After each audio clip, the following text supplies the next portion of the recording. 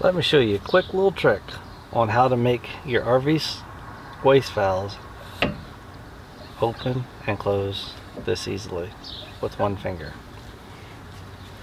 You'll get you a can of some kind of a silicone spray. I'm using 3-in-1. It's the same one I use for my slide outs. So you basically want to come here, you're going to spray a little bit on the handle, and you're going to stick the tube up inside there with it closed. Spray a little bit, open, spray a little bit, and just work it back and forth.